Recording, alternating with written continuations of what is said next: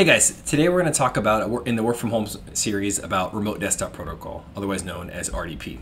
With everyone working from home, a lot of Remote Desktop Protocol RDP sessions are being done over the internet. And you really don't want to do that unless you're tunneling and you're doing a VPN with two-factor authentication. But what we're seeing is a lot of just standard 3389 RDP open on the internet.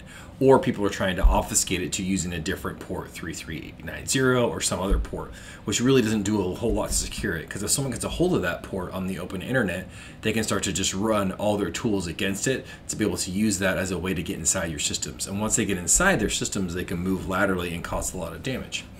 So I'm going to put some of these links into my YouTube video, but essentially there's a blog out on Shodan that talks about it, and then there's a whole Reddit thread that's actually pretty good about the 40% increase that Shodan has seen from RDP and how it's really not the best security measure that you can do. And what we're also seeing is what happens is misconfiguration sometimes on cloud. Someone wants to give someone access and all of a sudden they open up on their cloud solution very quickly. They roll out some machines and they open up RDP sessions unknowingly to the internet.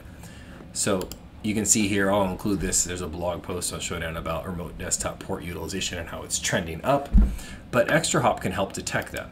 So what we do is we're actually going to understand and look at your VPN users, your clients, and your entire internal systems to see who's accessing remote desktop.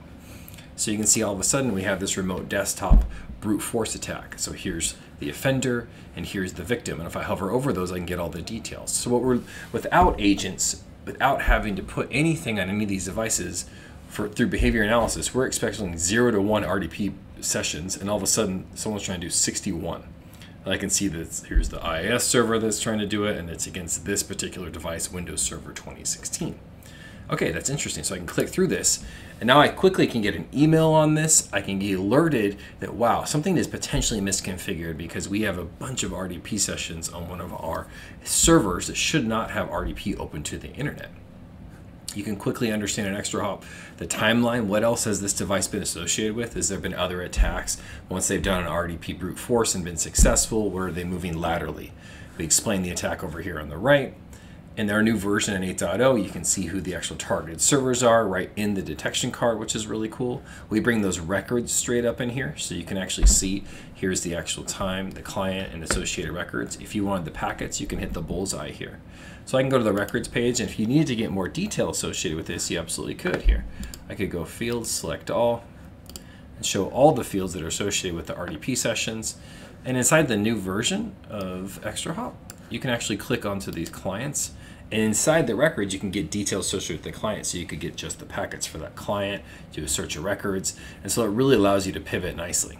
All right, so in summary, RDP is out there, and if you expose it to the internet, you're going to have lots of problems. ExtraHop can just cover that for you without agents to know that there's RDP brute force or RDP abnormal behavior happening in your infrastructure. You can then start to understand who the players are, get the details of it, and stop it before it becomes a major problem. Thanks guys, appreciate it.